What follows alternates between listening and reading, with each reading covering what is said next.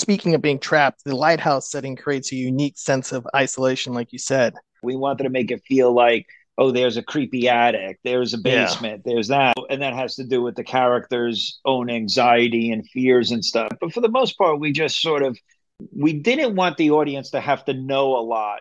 Okay, Halen, who is Stefan James's character, is Yeah. terrible. He has no idea what's going on. When you meet him in season one, he's got post-its, don't touch this, touch this. Yeah. Like he's the worst guy to be in space. And so then when Lena Headey shows up, she's like, "Oh, this is the worst guy to be trapped with," and then Right. she doesn't know what's going on. So I like that. I like the characters being exactly the wrong people to be trapped in. So that makes it more frightening.